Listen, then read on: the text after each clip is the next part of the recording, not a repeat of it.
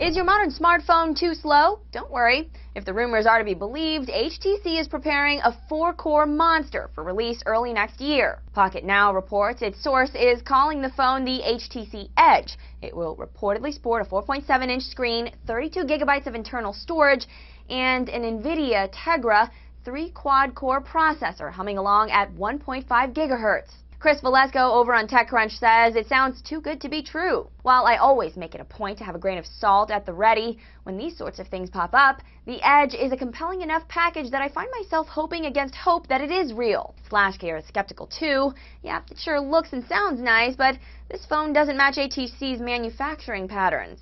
HTC has only used Qualcomm in the past, and said processor manufacturer doesn't yet have an announced quad-core chip in the works.